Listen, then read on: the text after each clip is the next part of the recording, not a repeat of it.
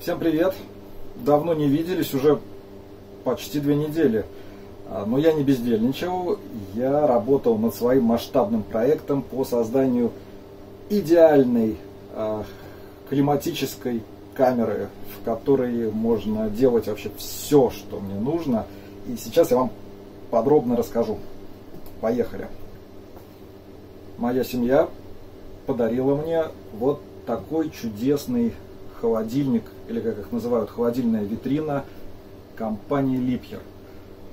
В принципе, наверное, под этот проект подошел бы любой холодильник, там, бирюза, юрюза, не знаю, до чего руки дойдут, до чего денег хватит. Но это Liebherr, и он красивый, он с большой стеклянной дверцей, ну и, конечно, это любая вещь, любой механизм, он должен выглядеть красиво, не только функциональным, но он должен быть красивым. Я считаю, что этот холодильник прямо вот отличный. Значит, это обычная холодильная камера, он умеет морозить, в нем стоял вот такой вот классический термостат. Если кто-то сталкивался с ремонтом холодильников, наверняка знает, что это такое. А если не сталкивался, то и слава богу. Но я решил пойти другим путем. Во-первых, я люблю точность и считаю, что в нашем деле точность должна быть превыше всего. Во-вторых, мне просто не нравится вот это примерно где-то что-то выкрутил и как-то смотришь. Да? Нет, я люблю, чтобы все цифры, все было четко и точно. Давайте посмотрим, что я сделал. Я снял термостат и купил на Алиэкспрессе 2 контроллера. Это обычный STC-1000, наверняка вы его видели.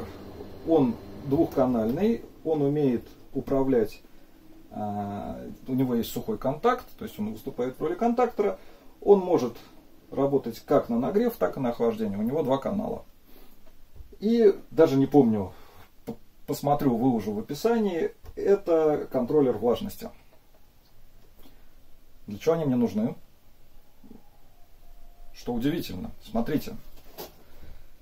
Идеальная температура созревания лагеров. Ну так, примерно, да? 10 градусов. Идеальная температура подачи пива. Примерно 10 градусов, там, плюс-минус, да?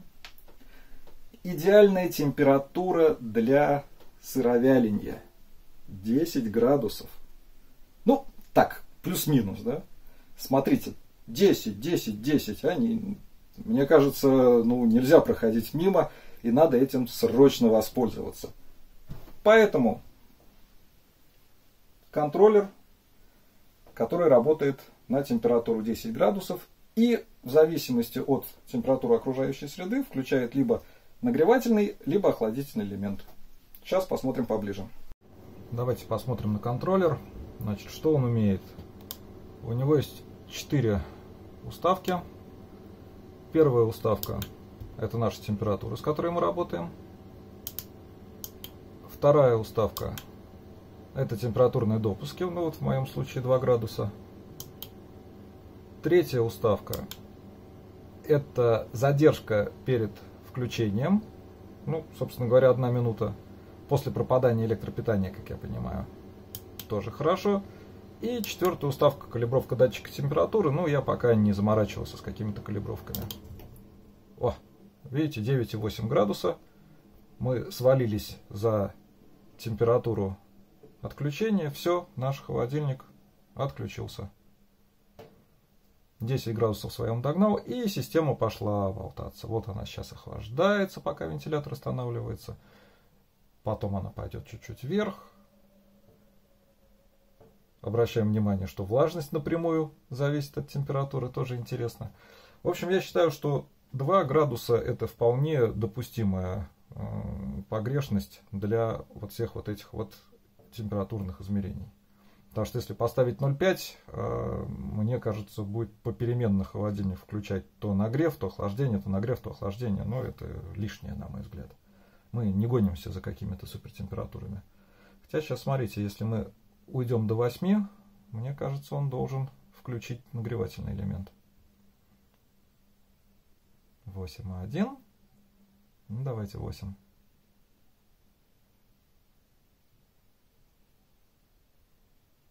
Нет. Не. Во. Заработал нагревательный элемент. Сейчас будем нагревать до 10. Но это происходит не постоянно. Это сейчас я пока снимаю видео, туда-сюда хлопаю дверкой, открываю, закрываю. Вот можно сейчас открыть. Влажность поползет как бешеная. Во, пошла температура.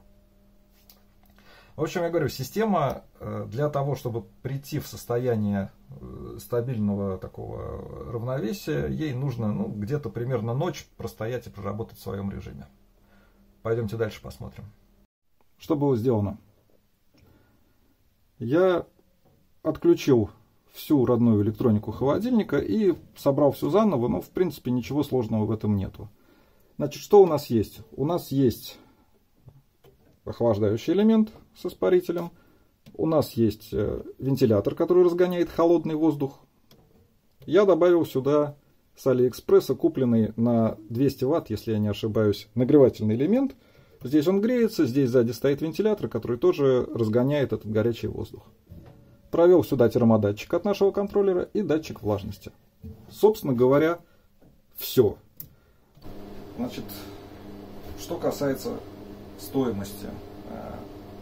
Стоимость получается копеечная. Я даже боюсь представить, покупать готовую климатическую камеру, это какие-то сотни тысяч, наверное, получится.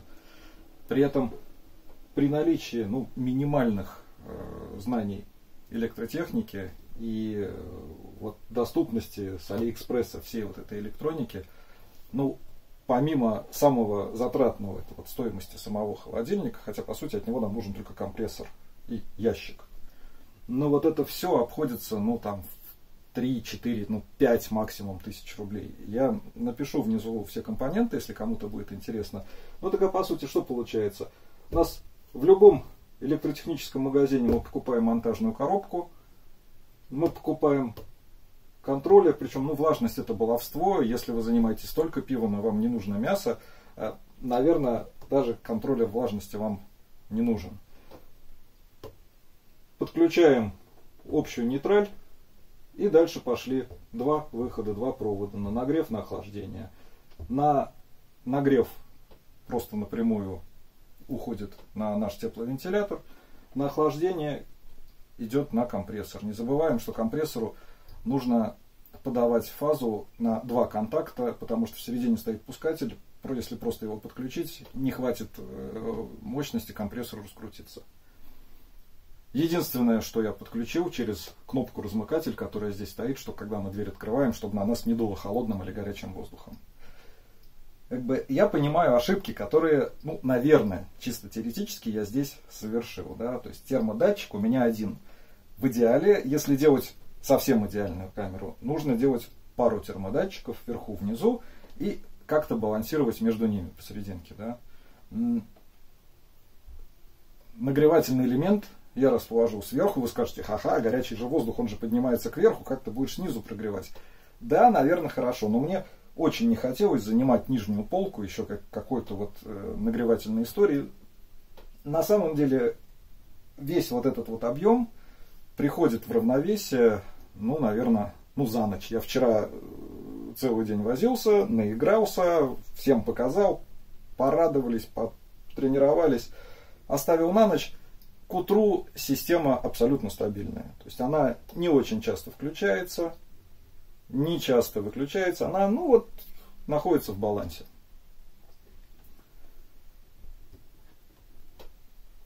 Допуски температурные 2 градуса.